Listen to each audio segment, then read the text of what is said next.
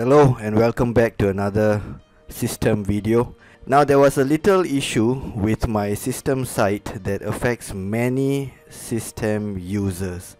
Am I using the word system too much? Anyway, one of my subscribers emailed me and told me about this issue. I didn't even know it existed. So thanks to Tina Hesque. I think I got her name right. And if I didn't, well, that's her new name now. So this is the problem. If I typed my domain here, systemsimplified.com, and I hit enter, you saw that it says we can't connect to the server. Did you mean go to www.systemsimplified.com? So it doesn't go to the systemsimplified.com website if there's no www added to it. So how do we solve this problem? We're going to solve it easily. That's how. I'm going to show you how to do it. Okay, I'm going to log into my Namecheap account here. I'll click on manage. If you are using another domain registrar, you have to figure that out on your own, but the process is the same. Scroll down and you see this redirect domain.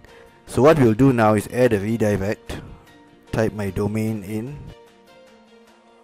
which is what people will type into their browser, and we point it to https://www.systemsimplified.com. So now when they type this, it straight away points to this with the www, which is what it's not doing now. Then click the green check mark, and that's done.